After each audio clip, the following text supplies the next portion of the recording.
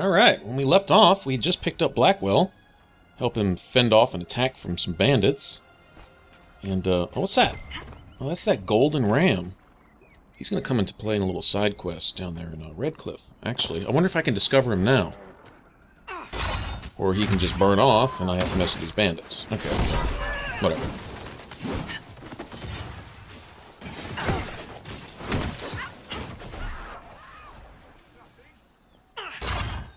Friggin' archers, man.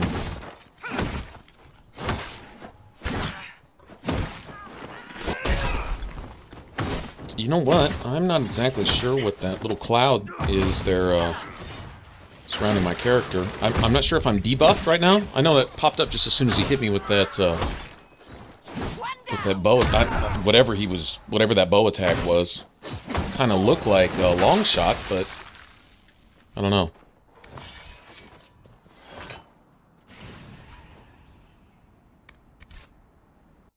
It's kind of glowing a different color there for a second. Alright, well, I'm not sure exactly what all that's about, but, whatever.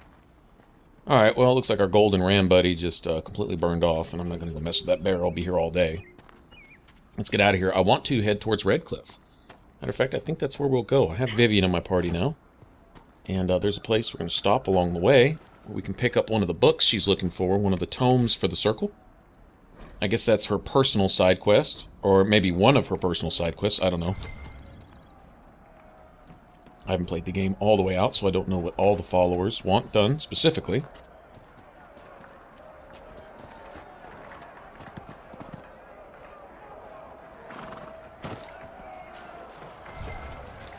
Forgive me while I collect some stuff here. Try not to just go overboard with it, but this is all really going to come in handy. You know, this being, you know, a Let's Play.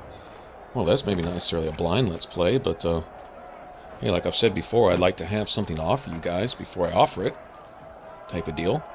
At least have some idea of the combat. Normally I would not only completely finish the game, but go through with, you know, various different scenarios and learn the ins and outs and so on and so forth, before jumping into this, but I felt I was familiar enough with the character builds to get in here. Wasn't so far removed from Origins in Dragon Age 2 that wasn't pretty easy to pick up on.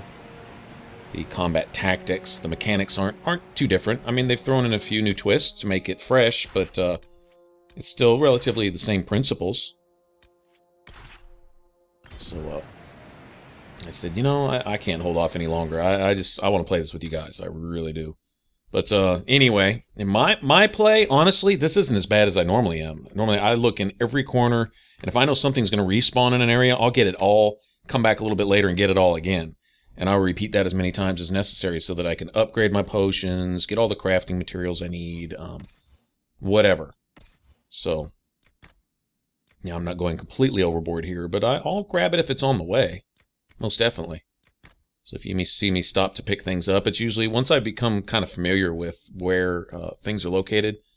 Like if I know there's a little node over here that always spawns like a particular material or something, and I'm walking that way anyway, well sure, I'll go pick it up. It's always nice to have it. Never know when I might need it. Some NPC on down the line might want 100 of something, and I'm going to wish I had them, because, you know. Coming from? Nowhere. Oh no. Sarah farted. Sarah farted in Vivienne's face. It's awesome.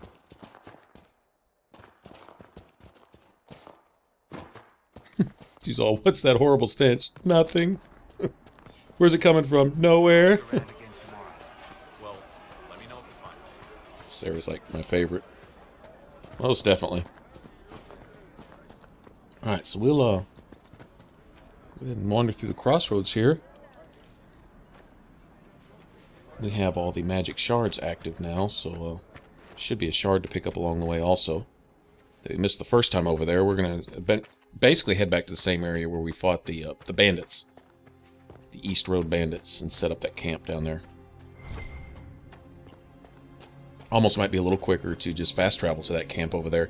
Might save a little bit of time, but like I said, I still need to make that stop where Vivienne's book is, and also there is another quest to open up which is going to get an agent for Liliana, one of the secret agents, and I need to collect 3 of those, and they'll be around, they're available. I just gotta Just gotta go find them. This one in particular is going to be a lyrium smuggler.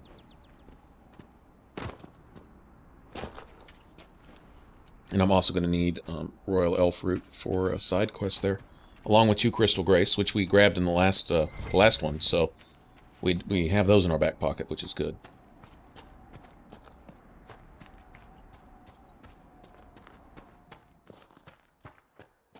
Man, the graphics are just, in some places they're almost photorealistic. I mean, look at just the detail, the different kinds of plants and stuff. It's not just a, you know, a cut and paste tree. It's different trees. And I've noticed, like, if you go down to the coast where, you know, the wind's blowing in off the ocean, the trees don't all move the same. It's not like, you know, that animated swaying motion, you know, they all kind of move together. But all trees of different sizes, each moving on their own, doing their own thing, with, you know, the raindrops filtering in between and light rays shining through the clouds.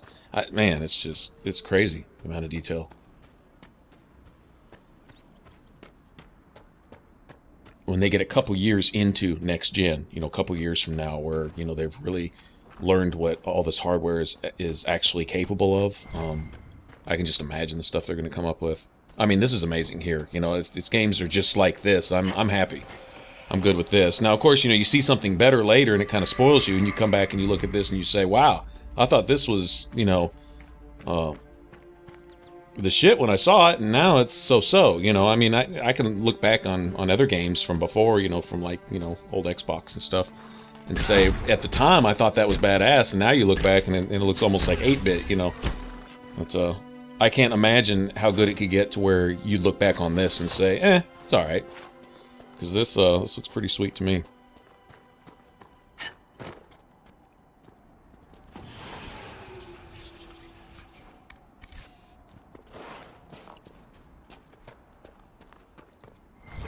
About halfway there on the ram meat. Just kind of collecting it as I go. The next area we'll be heading to, in the hinterlands, there's a place where some more Fade Rifts to close, and some other stuff, little side questing things to do. Another agent to get for Leliana. Actually, two agents to get for Leliana, and they're basically right next to each other. But there'll be a lot of rams over there. I could essentially have gotten all of them really quick in that one area.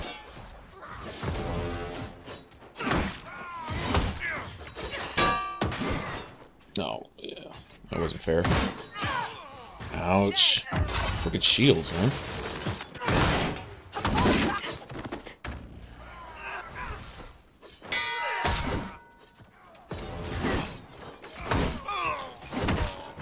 Man, that block and slash is so just awesome once you upgrade it and you get extra damage, and you also get guard every time you block, which is good, you know, be able to take that one extra hit.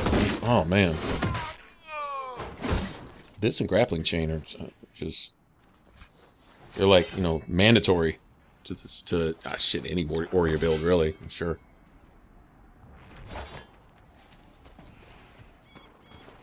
A Templar, I believe. I guess the sword and shield version of it is payback strike, basically. No, I guess not really. You don't block. I mean, shield wall. Shield wall doesn't really have a counter move. I guess if you backdoor those two moves, it's more or less the same thing. Probably even better, because I believe Payback Strike, when it's upgraded, if your enemy's taunted, you automatically stun them. Which I'm sure means either knocking them on their ass or having them stand there looking like they're asleep. Either way, do bonus damage to them. The fighting between the mages and the Templars has cost too many innocent lives. I'd like to take a minute to say that I really appreciate you guys that are stopping in to check these out, especially you know, that are, you know, following along and just, you know, kind of coming along for the ride. I mean, I think that's awesome. I think that's really cool. I have a passion for sharing my gaming and my views and my play style and the stuff that I do, and hopefully sharing something that someone can use, or giving someone some ideas that they can build on, and then kind of feed them back and say, hey, you know, look what I got, type of thing. What about now, dear? What you used to be. Wherever you're from. Little people will know about you. We all have something we used to be, haven't we, dear? Done things we would rather let die than have known? By all means, escalate, but I will answer in kind. Armed with painful history, I am sure is better left to your own sad memory. She's freaking evil, she is. They really don't like each other. They really don't. I guess that's kind of good. I need to run around with Varric and Vivienne, specifically in my party, for a while to see how they get along, because that's really a staple. And what I was saying before, I'm really glad you guys hang out. I'm kind of excited, is that those of you who are following along, you're seeing, really, this is just really super vanilla. When you're down up to about level 5 or so, I've even got a video on this. You know, what skills do I pick first? Essentially, I established the basic skills that I'm going to be using throughout my playthrough, essentially. You know, all my basic combat skills are set. You know, block and slash, grappling chain, mighty blow. That's about it. And then everything else is pretty much passives. If I pick any more active skills, it's pretty much, it'll be specialist skills later on, and skills that I need to get to a particular passive that I want. Like, say, you know, challenge. And at some point, challenge may be a key aggro move that I use, right? But I really like Warcry because it aggroes multiple enemies, you know? And the passives that it leads to are great, and I'll probably keep it even if I don't use it. I'm kind of limited in my key bindings, meaning the action buttons that I actually have available to assign stuff to. So I'm probably going to pick one aggro skill or the other. Challenge is cool because it's ranged, but it's for a single target. Okay, but it adds guard when you use it, and it also has the added benefit of raising stamina. Now, looking way ahead, when I get the Reaver specialization, there's basically two paths in the Reaver skill tree. You have the Berserker path, and you have the Reaver path, okay? And they can essentially be mixed and matched, but the pure Reaver path really relies on that, you know, that Dragon Rage, or whatever it's called, skill right there at the bottom. Everything needs to be upgraded, and you need to have maximum stamina pool, maximum stamina regen for that, all right? Because Devour costs a lot of stamina to use. It's as expensive to the Reaver as Lightning Bolt is to the Mage. If you ever wonder, once you assign Lightning Bolt to your Mage, why he can't cast Barrier and other things quite as often as he was, because it's eating up most of his stamina pool when he uses that. Okay, that is a reason. And if you have that combined with a lot of other offensive skills, if you wonder why he's, you know, when he's left to his own devices, not using all those all the time, well, if you don't have him set up for maximum mana regen, that Lightning Bolt, it costs a lot. 65 is actually a lot for its use. And I think it has a relatively short cooldown, so he can use that more often. And if you've got that as a preferred skill, essentially you're cutting out a lot of his other castings because he's going to focus on that, and it's going to spend so much of his mana when he does.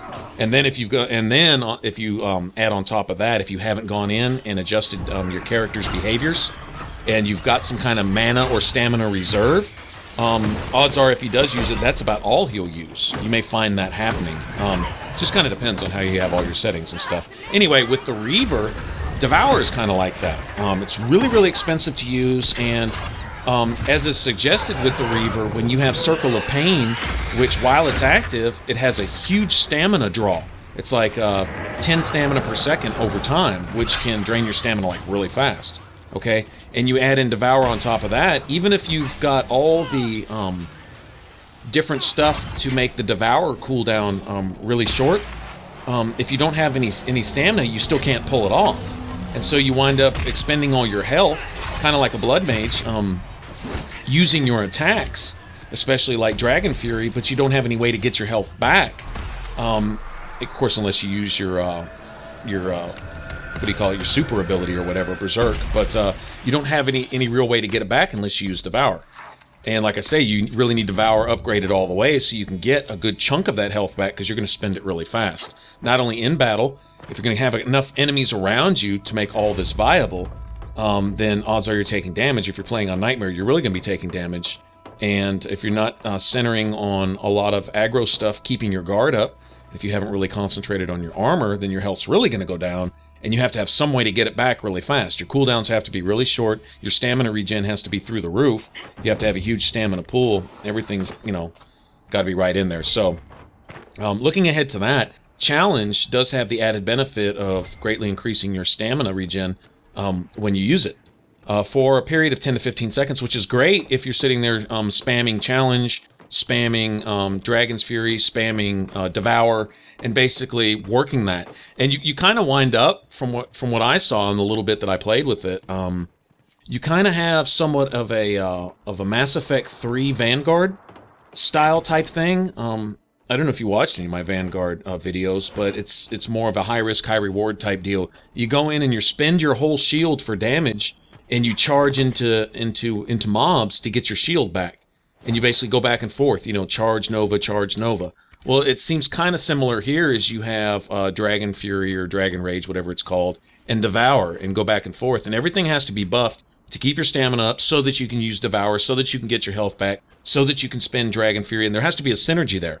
But it has to work really fast. And so you have to be in the thick of it, constantly swinging, hitting enemies to get your stamina back, as well as have your stamina regen every passive that you can find. If you say to yourself, well, if I get a damage bonus for being hurt, then I don't want my mages casting barrier and I don't want to have a lot of guard. Well, on Nightmare, guard doesn't last long, especially not for your main character. Guard lasts forever on Cassandra if you build her right. She's gonna have more guard than health most of the time. I mean, it's just crazy how effective her guard is, especially once you get her armor rating up and stuff. But on your main character, your guard will go down pretty quick.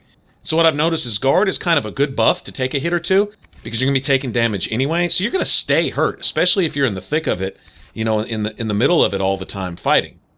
Okay, so you're going to get that damage bonus. So having an active barrier, if you have your mages set up to where any barrier that they cast regenerates your stamina faster also, it's the passive down to the bottom left on the spirit tree. If you have that stacked with the other passive, and I think, I don't remember which tree it's on for the warrior, but there's one that regens your stamina faster once you get below 50% stamina. Okay, then you have Challenge, which regenerates your stamina for a period of, whatever it is, 10, 15 seconds, whatever. If you stack all of those things, your stamina should stay up there enough to be able to spam Devour along with your Dragon Fury back and forth to make that effective. Now, me personally, the Dragon Fury kind of takes my weapon out of the picture. And I like going in with my sword, and I like that steady damage output, so I tend to take more of the Berserker path. And we're going to, of course, look at all this in depth and actually see it in action once we get around level in the 15 to 20 range, okay? But right now, just looking ahead, I guess what brought this up is I watched a video on a guy had done, and to give him his credit, you know, he took the time to do the videos and stuff, but it seemed like all he was doing was assigning points, and he even used the word synergy, and that's what kind of pissed me off a little bit, is I was like, use the word synergy, but that doesn't apply to your builds here, because basically what he was doing was reading off skills and applying whatever points he had and saying that this is what you do in action.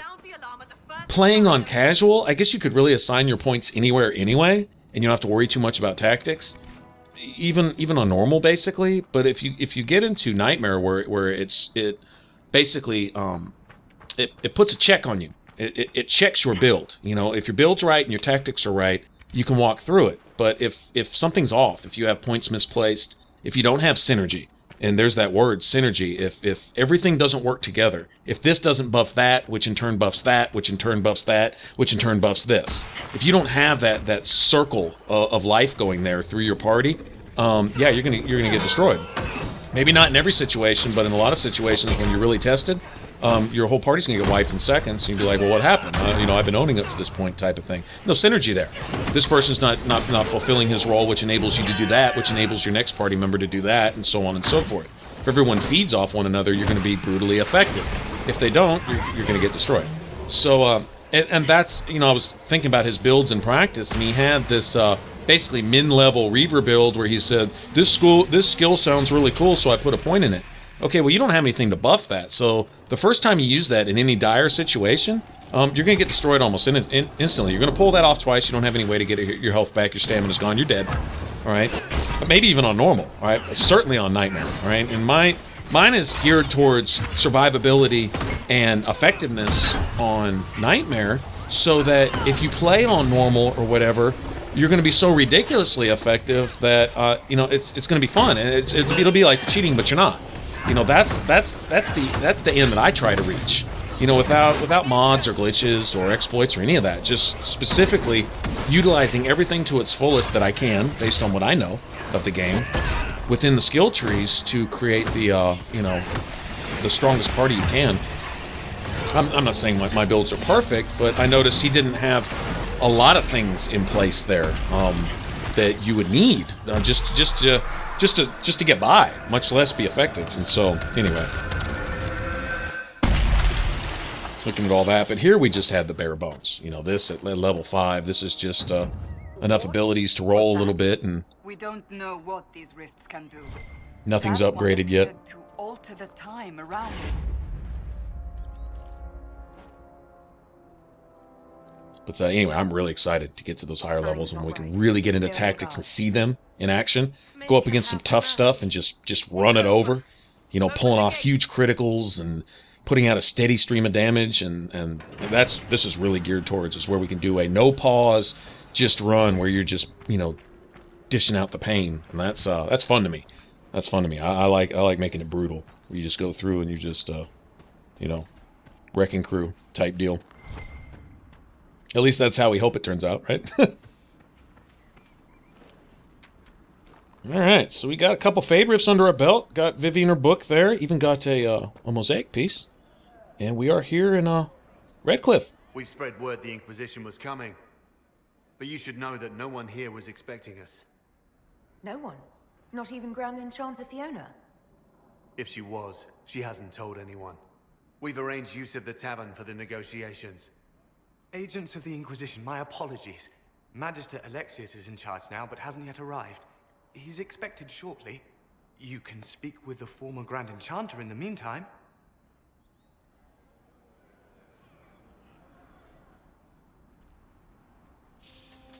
Alright, thanks for listening to me prattle on there. It was fun. I want to chat with you guys, and we will catch up the rest of Redcliffe here. We'll do some questing in this area when we come back. In the meantime, if you want to subscribe, hit that button over my head for the rest of my videos. Click those boxes on the left, and I will catch you guys later. Y'all take care. Bye-bye.